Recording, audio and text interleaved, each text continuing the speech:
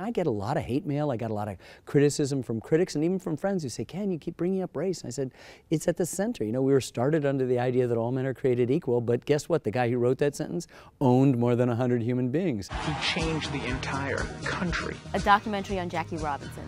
Why? Like many great people, they become kind of paralyzed by the mythology that surrounds them. So it was our intention, Sarah Burns and David McMahon are the co-producers and co-directors, and myself, to liberate him from the tyranny of that mythology and to tell a more complicated story, a more complex story, something that perhaps some people are not wanting to hear, that has to do about ongoing issues of race in the United States.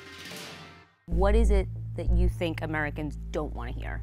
Well, I think Americans don't want to have a conversation about race. I mean, when the Charleston massacre happened and then almost immediately the Confederate flag was removed from the State House grounds in Columbia, everybody was kind of like, oh, shoo, now we don't have to talk about race anymore. That's done, the quid pro quo. And it's not. Those people are still missing. And oh, by the way, sales of Confederate flags went up.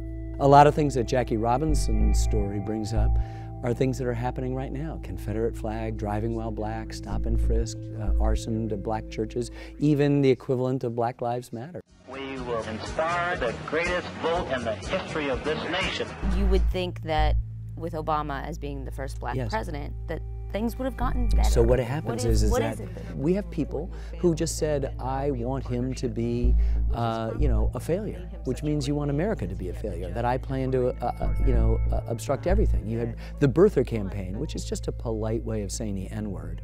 Or Scott Walker, who was a presidential candidate for a while, who said, I don't know if he's a Christian. That's another polite way of saying the N-word. So what happens is that a majority of us were overwhelmed and excited by the possibility.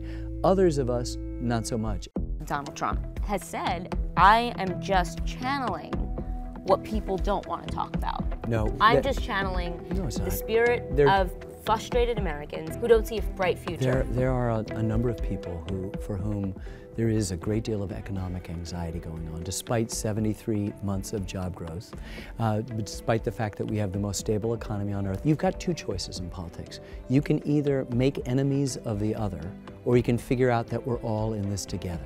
And so at the both extremes of this political conversation, you have two candidates who are excelling at making enemies of other people. You have Donald Trump making enemies of women and immigrants and black people and Muslims, and you have Bernie Sanders, who is making enemies of all corporations, entrepreneurs, Wall Street, and whatever. There doesn't seem to be a middle ground. And there's no middle ground. And the point is, there only can be a middle ground. Only solutions that work for the United States are when everybody's in it together. Do these people have real anxieties? Of course they do. But you cannot take poor whites or anxious whites and say your enemy are poor and anxious blacks or Hispanics or fill in the blank. That's the politics of division. And Bernie Sanders does the same thing on the left, in which he says, you can I've got only one note here. I've only have one note, which is bad Wall Street, bad this, bad that. And you need this, all of us. What are we gonna do? Get rid of Wall Street? Get rid of businesses? Get rid of this? No, we actually have to come together.